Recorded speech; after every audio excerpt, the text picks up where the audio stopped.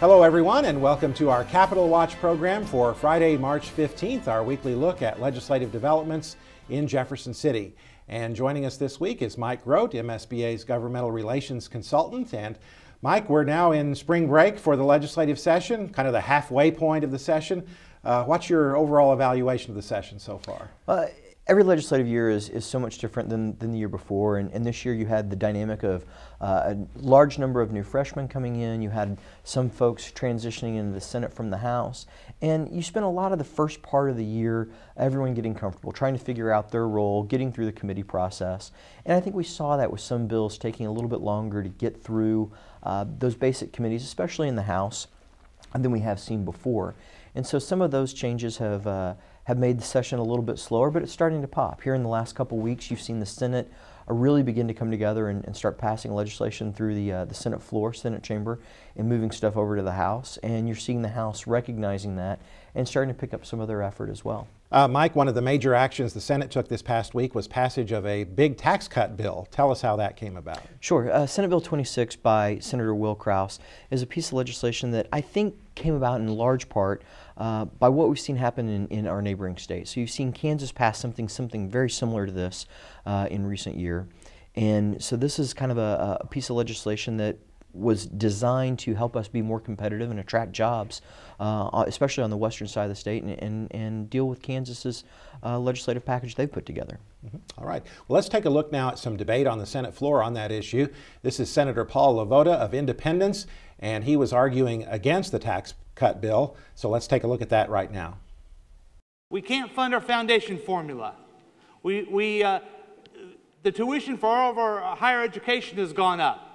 We have a proposal to cut the circuit breaker on the most poorest of our citizens because we can't balance our budget.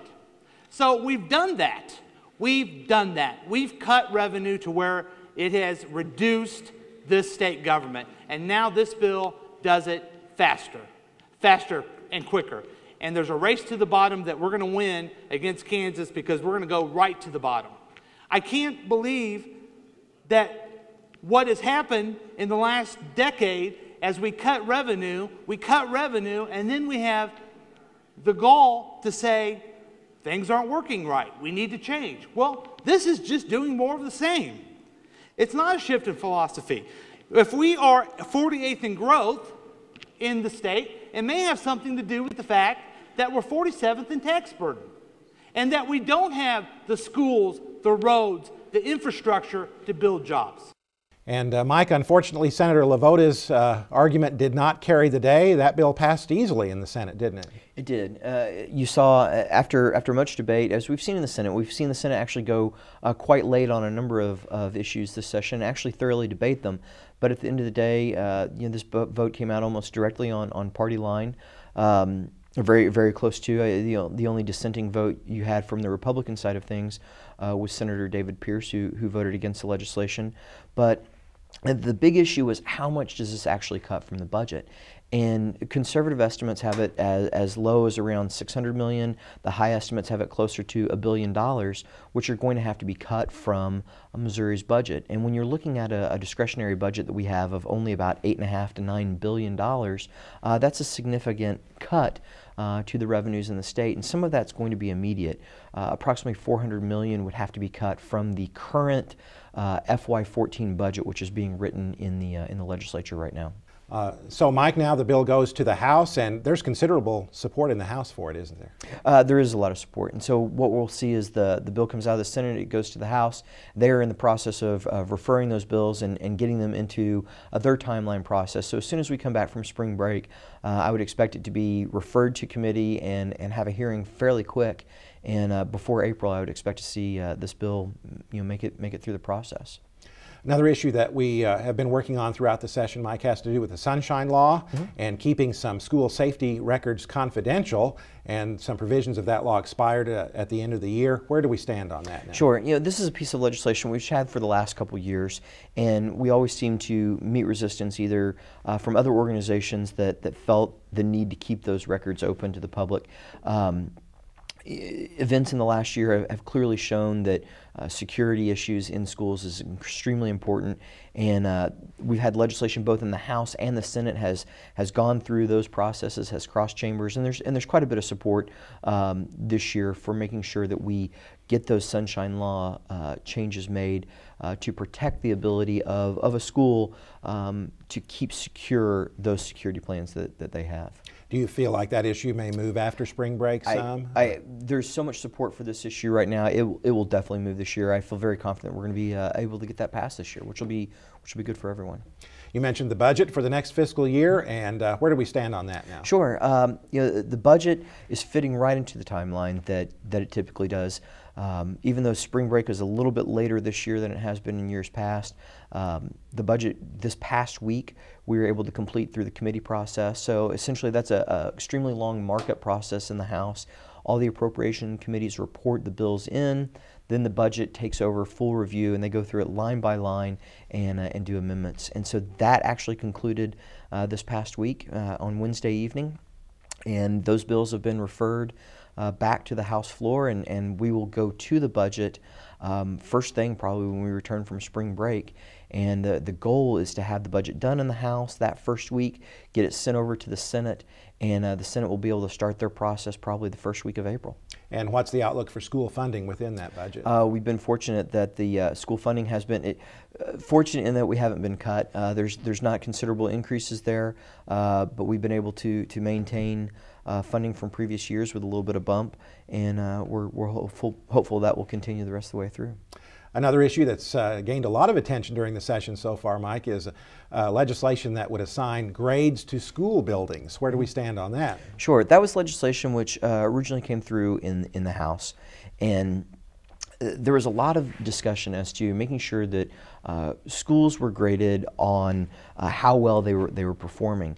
And it became very clear that this was something that DESE was already putting in place, that they plan on putting in place moving forward. And we were able to work with members of the House Education Committee to show them that putting a grade on the school and not evaluating all the things that go into making that grade would be detrimental both for the students, both for the educators, as well as for the schools themselves. And so we were able to actually have each individual section is assigned a percentage and is assigned a grade, each individual items, as opposed to a cumulative grade at the end. So there will be multiple grades under the legislation right now, is that correct? Under the legislation right now, there will be multiple grades based on each level of performance, as opposed to one cumulative grade that isn't necessarily taking into account the very positive things that are going on in that school building. Another issue that we've worked on for and supported for quite some time, Mike, has to do with the prevailing wage and how it impacts school construction projects. Where do we stand on that one? Sure, there's actually a couple of prevailing wage issues that are going on this legislative session. So there's our issue, which we've supported for a number of years, for the prevailing wage for public buildings of construction, and so that's moving along this year. At the same time, we actually have a more comprehensive prevailing wage reform bill change is also going on at the same time. So both those items are receiving support in the House and the Senate. There's this conversation of, rural Missouri, outstate Missouri shouldn't be tied to the costs that we have in St. Louis and Kansas City and those other large concentrated areas. And everyone has finally been able to recognize the value in that and the cost that it's having on schools, and that those pieces of legislation are moving along. Well, Mike, when the legislature resumes after spring break, they'll really head into the home stretch toward the May adjournment. What can we look for in the next few weeks when they come back? Well, you're going to definitely see a picking up of the process. And over this first few weeks, the House has been getting their footing about them, and they've only passed about 15 to 20 pieces of legislation, which is highly abnormal for the House. And that's actually a body that can move much faster than the Senate simply because of the way the procedures of the House move. So I would expect when the House returns that we'll see a quickening of their pace. A number of pieces of legislation will begin to move through the House, and the Senate's already done a lot of the hard lifting on complicated issues for them. So once we come back, the pace will quicken up and the budget will get done, and session will continue as it has in years past.